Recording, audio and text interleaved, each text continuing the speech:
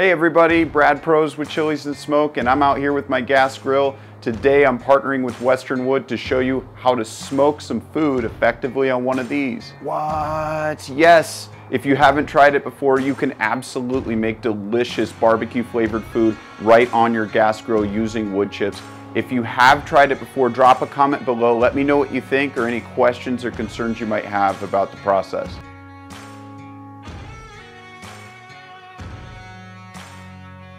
I love to barbecue, and those of you that know me know that I have a bunch of different grills that I can use.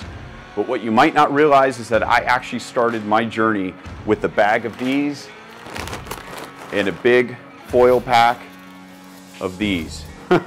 15 years ago or so, smokers weren't very common. Being on the go, you always wanted to have barbecue when you go to a party, go to the park, go to your friend's house. That's why I invested in learning how to use wood chips. This really is the core of how I got started. My first recipe that I started to perfect, pork ribs on a gas grill, super smoky and tender. They were awesome. I'm gonna show you how I use my setup so that you can do that wherever you go with any gas grill. It's important to know that smoke starts producing at about 570 to 575 degrees. That means that you need the grill to get really hot to start smoldering those coals. Don't be afraid. Turn the burner on one of the sides of your grill up to high and put that foil pack on there. It's going to take you about 10 to 15 minutes to see some smoke rolling, and every grill's a little different. My grill behind me runs really hot, so I actually go on about medium to medium high. A really important tip, do not soak your wood chips. They need to be dry. Let's talk about that. If you do soak them ahead of time, you're gonna have a lot more steam than you are smoke, especially in the beginning. Eventually they do smoke, but it's gonna take a long time for you to get the results that you're looking for.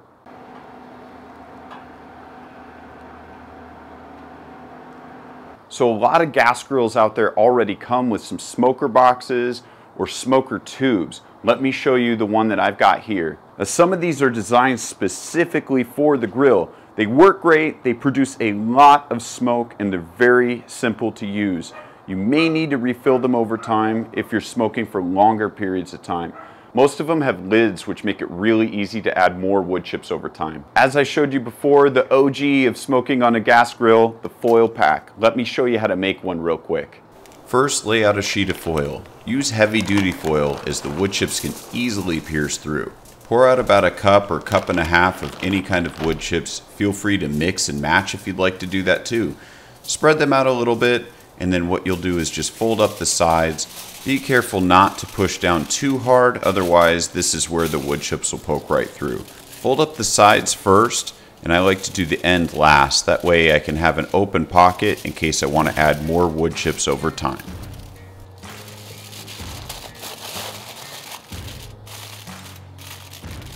I still make these, and anytime I'm going to be cooking something for a short period of time, like burgers or fish or vegetables, I'll throw these on ahead of time just to get them smoking. Adds a lot of great flavor to whatever you're going to be cooking. Just remember that the less holes that you poke through here, the more smoke that you're going to get and the slower burn you're going to have.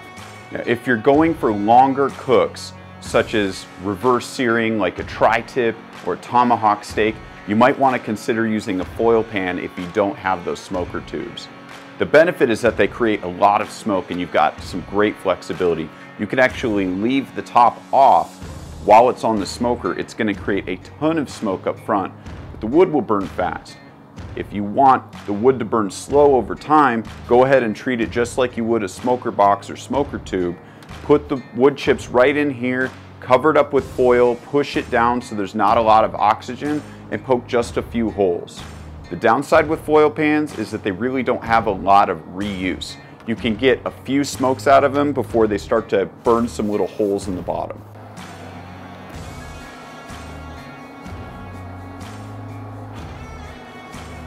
Let's talk about when you would really want to use these methods. And trust me, you're not going to see me cooking a brisket on a gas grill. It's just not very effective. Think grilling pork, steak, burgers, chicken, vegetables, maybe even a rotisserie if your gas grill has that. Longer cooks such as reverse searing like a tomahawk steak or a roast, that works really well. You just want to make sure that you would use those foil pans or the smoker tubes.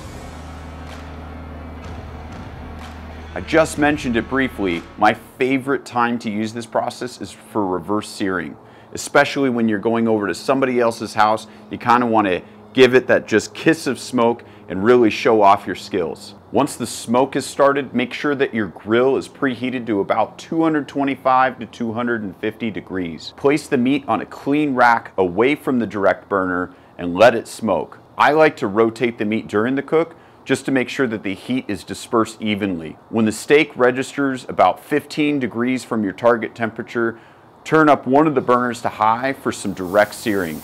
Sear and flip until it has a nice crispy bark on the outside and let it rest a few minutes. I highly recommend using a temperature probe that can sit inside the grill next to your meat to make sure that you're getting the exact temperature. There's so many different ways to use wood chips on a gas grill. I hope this is helpful for you. Comment below with any questions that you might have, and cheers.